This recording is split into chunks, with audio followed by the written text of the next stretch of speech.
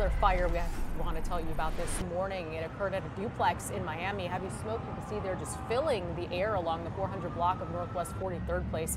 Firefighters were called to the scene just after 7:30. And City of Miami fire rescue crews arrived and found that an outside fire had extended into the home with several propane tanks on fire.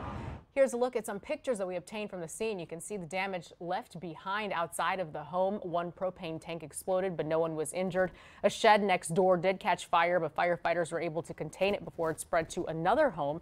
Residents were able to leave the house and no one was injured in this fire, but 8 people are now displaced. The Miami Fire Investigation Unit is working to determine what caused all of this.